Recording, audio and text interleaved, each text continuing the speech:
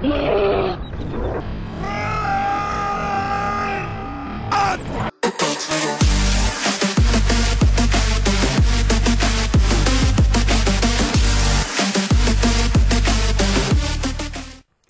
everybody, welcome back. I'm Jurassic Bob today. I'm here and I'm doing a movie review. Oh man, I always wanted to do that. Yeah, I'm doing a movie review. And if you haven't told me to tell or thumbnail, it's Jurassic World Fallen Kingdom. I saw that yesterday. And I gotta say, not disappointed with it, not disappointed at all. Basically what I'm gonna do for this is I'm gonna talk about spoilers after a certain amount of time. And I'll tell you when, but first I'm going to talk about it just in general. No spoilers. If you want to see it, you can watch this part of the video. Then, when I say there's going to be spoilers, don't watch it then until after you see the movie, or go to another reviewer, because they're probably doing it better than me, because I'm not a professional reviewer. So, where can I start off with this without giving spoilers?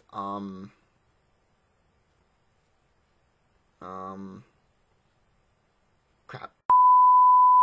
I could talk about how I felt leaving the movie theater. It was the same as the first one. I felt happy. You know, that's usually a good sign. The quality of the movie is like in the middle. It's both good and bad, alright? It's good because it's not... The storyline is good. The acting is fine or whatever. You know, the special effects are fine. They're good. The bad part is that some of the acting... I said most of the acting is good, but some of the acting is kind of bad, you know. You can hear they're not, like, it's not enthusiastic enough. Like, you hear Chris Pratt say, run. It wasn't even, like, they see a dinosaur and it's like, run. It wasn't even, like, scared, like, it wasn't even, like, there's no feeling to that word. It's just, you'll see when you movie. It just kind of takes that a little bit, but other than that, it's fine. It's a safe movie. There's no blood in the movie, which is really weird, now that I think about it. It's really weird. There's no blood, because usually in, like, the films they love to have blood, but when they kill people, there's no blood. I mean, there's a little bit of blood, but not, like, splattered blood. You don't see any ripped arms with blood on it, no. No, it's really safe. I don't know why. The movie...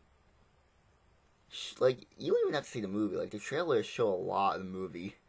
Just like, you know, like, you see a lot of trailers and combine them. That's basically the movie. You've seen the movies through the trailers, so, I mean, you're not really surprised, but, with anything. I really enjoyed it, like, with the first one, but I like the first one more than this one. Mostly because in the first one, in Jurassic World, you're more indulged into, like, this park of dinosaurs, and, like, you see everything. You're kind of in that park as well, but in this one, you're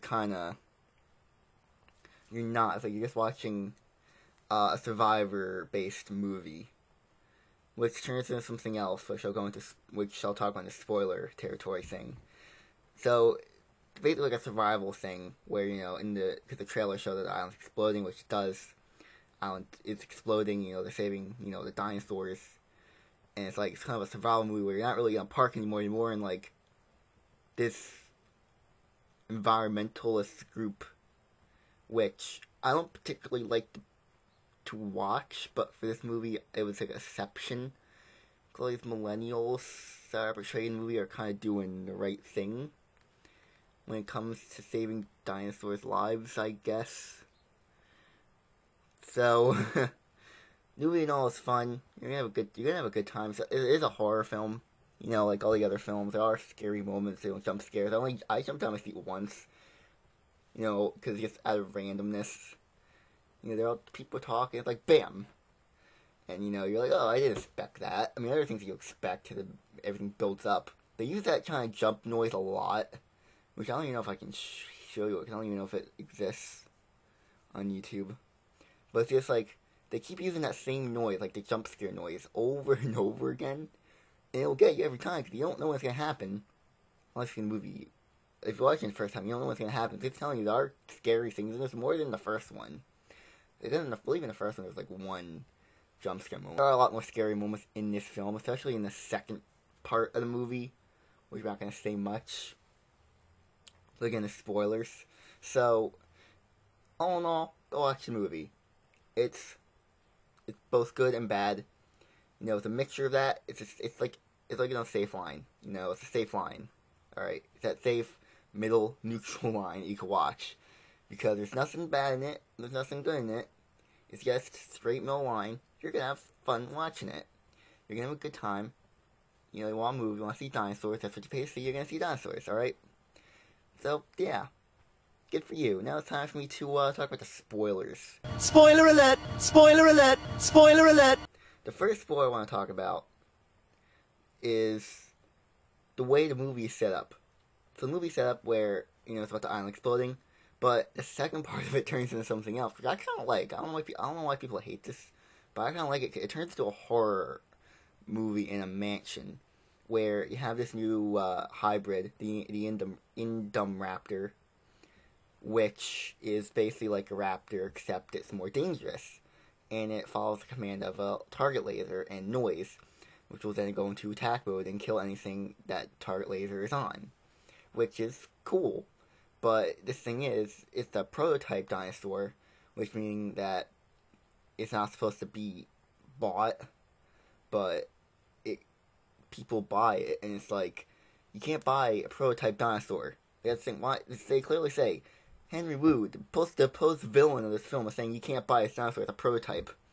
And these greedy mother truckers decide, yeah, let me just buy this thing for like $20 million. And people are like, oh yeah, let's buy this prototype dinosaur that's not even like made, like fully developed yet. They just made it as like a test thing. It's like, would you buy like a car that, like you drive a car and like it has glitches in it, like bugs, it doesn't have airbags in it or whatever, like, it's not fully developed. Would you buy a car then? That's basically what it is with the Indoraptor. It's not a developed dinosaur yet people are buying this. It's very dangerous, and it is. Because it eventually gets out of the cage, because it's smart and understands what it's doing. It's like so much more than a raptor. It knows what it's doing. It kills everything in sight. It kills a lot of business people in a building. And it's just very horror filmy because it doesn't. You're in this mansion, which is where this whole operation is coming in, and it's fun to watch because I like it. Again, I don't know why people hate the fact that it turns into a horror film thing in a mansion. I don't understand that. Why people hate like that. I guess because they don't want it gets changed into a different movie. But that's kind of what makes this interesting for me to watch. There's two movies in one. Which I love seeing multiple things in one. That's what I love seeing in movies. That's just my opinion. A lot of people probably disagree with that. That's fine. You have your opinion, I have my opinion. Second thing I want to go over is the little girl that's in the movie. Now, I don't know her name. I don't want to know her name. She was boring in the first two acts. She was snobber. She's like looking and all this kind of stuff, She's only interesting in the third act of the movie. That's all I gotta say about that. I didn't like her in the first two acts. Not at all. In the third act, she was pretty good. Pretty badass, she's kind of a, sneaking around the mansion with that Indoraptor. I don't even know if I'm saying it right. Why I can think of something named correctly, but when I actually say it out loud, it sounds really weird. Indoraptor. Okay, there it is. It's called the Indoraptor. And, what else was? Apparently the girl is like, a hybrid herself. She's like a clone, which is really weird. But I guess they're now cloning people, which is, I kind of like it. I never really saw that as a bad thing. I mean, it's kind of a cool thing, actually. You can clone people. It went from, basically, all these films take place in, like, the year they were made. So Jurassic World took place in 2015, Jurassic. This film takes place in 2018. The original took place in, like, 1990. Whenever the film was released, I forget. Like, Jurassic World 3, Jurassic Park 3s, and takes place in 2001, all these things take place in years. And you get to see it evolve into them making hybrid dinosaurs now, like the Indominus Rex and Indoraptor. Now they're actually making clones of people, because his grandfather guy lost his daughter to, like, a car crash, and he wanted to clone his daughter, and he's like, oh, you look exactly like your mother. Well, of course you do, because you're a clone of her. So, you're going to turn out like her. Exactly. He has a different personality, because you're born in a different era, so, pretty cool, pretty weird. I believe other films have done that similar thing as well, where they basically make clones. I mean, a lot of movies have. I mean, I don't even know if it's even copying different movies. It's just kind of set it in the blue. No pun intended when I said blue, But it just came out and I was like, oh yeah, it's actually a big spoiler. Wow. Um, like, speaking of Blue is actually a badass in this movie. Rather than the T-Rex, which I think her name is Rexy, who dominated the first film, fighting Udomus Rex, Blue kind of takes on the Indoraptor. Very cool. Blue kind of got shot by this person who, shot her out of, like, fear, I guess, because he was being mauled to death.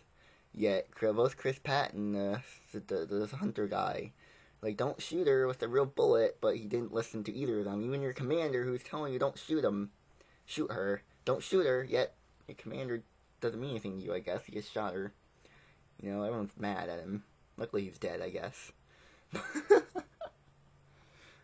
But basically, for like a whole half of the movie, she's just like in a hospital bed or whatever, just having like surgery done, which leads like all this kind of ridiculousness, which I like, to save this raptor because she's the only one left. Even though there's another island full of raptors, I guess they don't care about the other island that was in the second and third Jurassic Park film. It's just like no one cares about that. I think they did mention it in the film like once, but she's the only like original raptor on that island left. Because all of them died to humans, because in the first film. But she's very valuable, so she finally gets healed or whatever, like she's still alive, and she gets badassly kills this Indoraptor. Kind of like grand slams the Indoraptor into like Triceratops spikes, which is pretty cool. You have the Udomus Rex getting killed by a Mosasaurus. Now you have the Indoraptor getting killed by Triceratops horns, like a skeleton of it. And Blue's just on top of her, just, doing a victory pose. Also, what this film does at the end, I should probably talk about that. All the dinosaurs are released into our main island, North America. How do I feel about that? I like that because it actually sets up for us a third movie, which I'm pretty sure they're doing, which basically dinosaurs in the real world. It happened in Lost World, but that was different because it was a mama T-Rex trying to find her baby, when they used the baby to get her back in the boat, which led her back to the island. This is different because there's actually multiple dinosaurs, not just like land dinosaurs, also flying dinosaurs. The Mosasaurus that was in the first Jurassic World is in the oceans, like real oceans. I want to see in the third film a Mosasaurus take on a whale, because the whale is the biggest fish. I want to see, like, in comparison to the biggest mammal on Earth, the whale. I want to see the size of the whale to a Mosasaurus. How would that work? Like, it's a size comparison. So, all these dinosaurs are out in the real world, and it's like, how is it going to play out? Because life finds a way. Life does find a way. As Jeff Goldblum says, life finds a way, which he was only in the film for 2 scenes. He was there from the very start and the very end. Nope, not joking around. He was there from the very start, and he pops up again at the very end of the movie. Whoops, I gave you a middle finger. So at the beginning, then the end, there you go. But I'm fine. I expected that, because what are you going to do with a returning character from the original trilogy? What are you going to do? I'm glad they didn't overuse him. Because that's just not... Probably going to be in the third film, maybe more. I don't know. Jeff Goldblum's going to be pissed. The dinosaurs are in the real world. He's like, I told you, people. Dinosaurs are going to kill us. They're the new rulers now. You didn't listen to me, bitches. Now what's happening now? Dinosaurs are out in the real world. Mosasaurus in our waters. Surfers can't be safe anymore. They're going to be eaten by Mosasaurus. Screw Jaws. This is a bigger threat. Oh, T-Rex is over there trying to kill a lion. Having a roaring contest. Look at that. That's not supposed to happen. Living in the era of craziness. I was right. I was right. Life finds a way. God, I love doing the Jeff Goldblum impression because it's just so fun to do. Everyone has fun doing it. Want to do the Jeff Goldblum impression? Just say and in your sentences, because that gives you that impersonation of smartness, because you're thinking about everything that you're saying. But I really don't want to say anything else about this movie, because I'm not gonna. That's all the spoilers I'm gonna say. That's what I really took away from this movie. I'm not gonna say anything else unless you in the comments say something about the movie. Then like, oh yeah, I could talk about that. But I'm gonna end it here. This is my review of Jurassic World: Fallen Kingdom. It's a pretty fun film. I'll wrap it up. I liked the film. I liked it more. I liked it a little bit less than the original. Jurassic World than Fallen Kingdom.